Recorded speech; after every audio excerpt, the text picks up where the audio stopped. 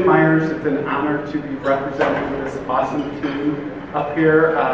Patrick Fairchild is in his 25th year of us working together. He was actually a student teacher and probably the only person that in my 28 years that I've never butted heads with ever. He's just the nicest guy. Katie Hyken, who you know you're old when you start teaching with your former students, but she's in her 11th year of teaching, and she was at Mundelein before coming here. Maureen, Connolly, and also in her 11th year, who inherited a great photo department, and she's made it even, it's like, better. It's awesome.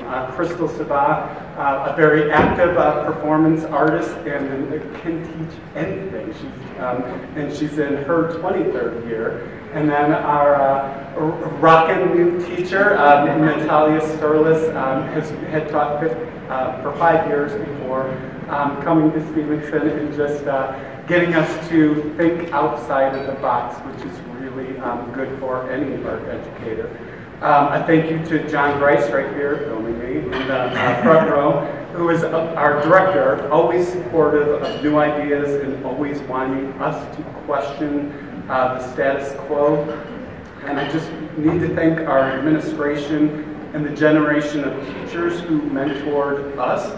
I'm in my 28th year all at one school. Some of you, and very fun to see former students that are also teachers in the audience.